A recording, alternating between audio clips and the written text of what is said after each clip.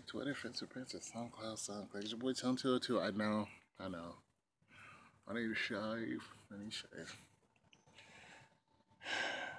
So, listen, you know how I feel about the NBA. NBA being fixed. Now we got this whole thing with, for one, shout out to Supreme Allah. He's on it more than me. I don't know why he doesn't make videos about the NBA being fixed. But nonetheless, he feeds me information that I haven't looked up just yet.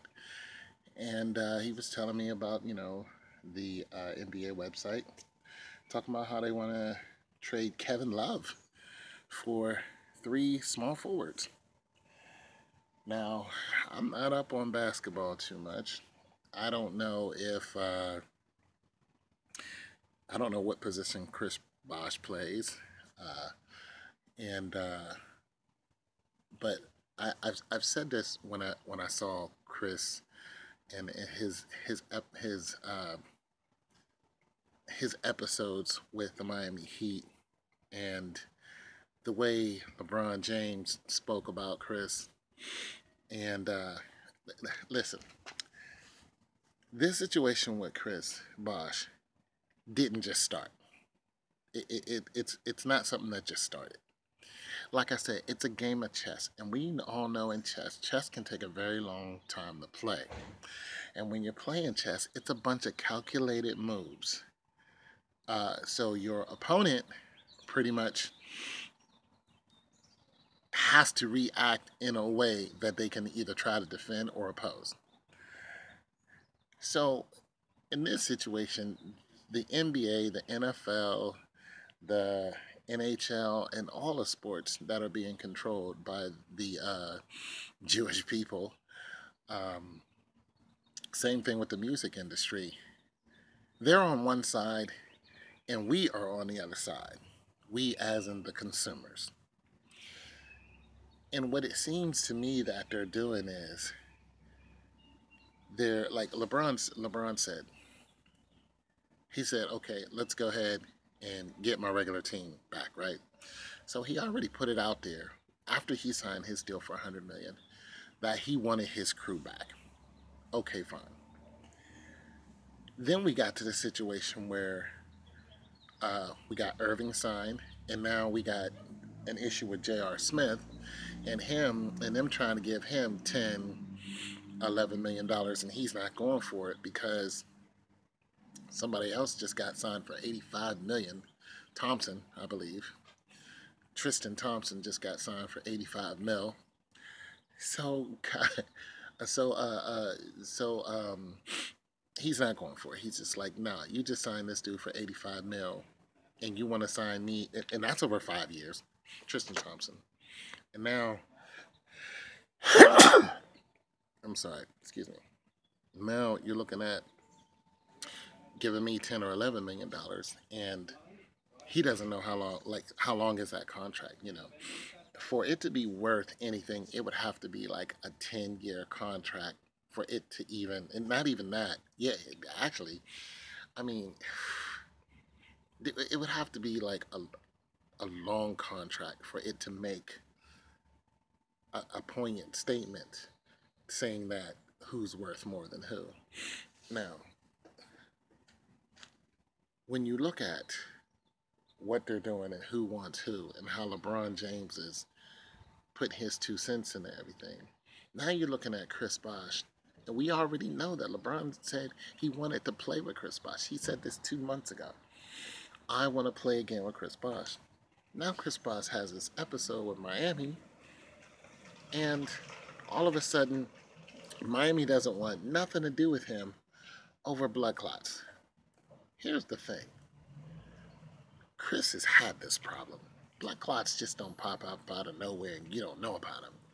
He's had this problem. And now they don't want anything to do with him. And what does LeBron do? LeBron chimes in. I don't like the way they're treating Chris Bosh. Okay, fine. Now you have a situation where Kevin Love can be traded to a team for 3 other players. Just because they said they were going to be forwards, small forwards, or whatever, doesn't necessarily mean that's who they have to get. You know what I'm saying? They can, if you can't tell, they can change it anytime they want. And I said this as soon as I saw the news about Chris Bosh. I'm like, I'm betting a dime to a dollar Chris is going to end up playing with LeBron James because LeBron James said that's who he wanted. He said it outright. This is who I want to play with. He said, and then he said he's going to play with him. He wants to he wants to either how did he say he wanted to do it? I need to go back and read the information. But what's really something is it's like what King James says King James gets, because he is the #1 ticket seller right now. Why not make that man happy? You know what I mean? Who's going to make him unhappy? How you doing? I think hairdresser's house, yeah, right there next door. You're welcome. But that parking space you're in is a handicap parking space. Yeah.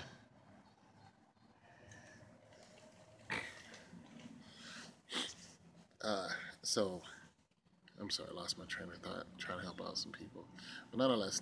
So what King James says, King James gets, and he put all of this out there months ago, what he wanted, and now you have this maelstrom that has kicked into gear because he said this. So I'm just telling you guys, the NBA is fixed thanks to Supreme Allah. You guys, let me know what you think, but I just think there's very few people who are controlling the NBA, and I think it's all a big setup. It's all fixed, and we're gonna see what's gonna happen. And I'm betting a dime to a dollar, Chris is going to end up right there with LeBron James, either playing in Cleveland.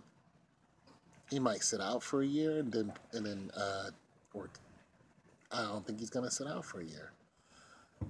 He might go to Chicago, and then LeBron might end. Chris might go to Chicago, and then LeBron might end up going to Chicago, and then you have Chris. Then you have the big three again: D Wade, Chris, and then LeBron. Because LeBron ain't going nowhere for the next couple of years, so he can. His contract is for what, 2 years, 3 years. So he could 2018-19, he could just be like, okay, no problem. He can be like, yo, I did what I was supposed to do in my contract. I gave Cleveland another championship. Because let's face it, even if Kevin Durant and Steph, Green, even if those guys over there beat Cleveland again this year, next year Cleveland can turn around and get it. Once Cleveland turns around and gets it again, LeBron could be like, you know what, Cleveland fans, what do you want? He can dip out after that and be like, I gave y'all 2 championship rings. Like, I put y'all back on top. Not to mention, when he leaves, the other team, the other major 5 don't have to leave with him, so they can still be contenders for the next 10 years. Because Irving is, he's young, so they can still be contenders. You know what I'm saying? And Cleveland, you can't really cry about that. Because the 76ers ain't won since when? Since they had Julius Irving? I mean, so Cleveland can't really cry if LeBron sets them up nice. Gives them a strong 4, dips out, heads to Chicago for about 2 years. The strong 3 is at Chicago. And then LeBron might be like, you know what? I'm going to go chill out with Melo for a year. Go play with him, 2-year contract, get another $100 million, put the Knicks on, get them a championship, and then end his career. Or come back to Cleveland for 1 year, end his career. Just saying. It's your boy Tone 202. The NBA is fixed. Peace.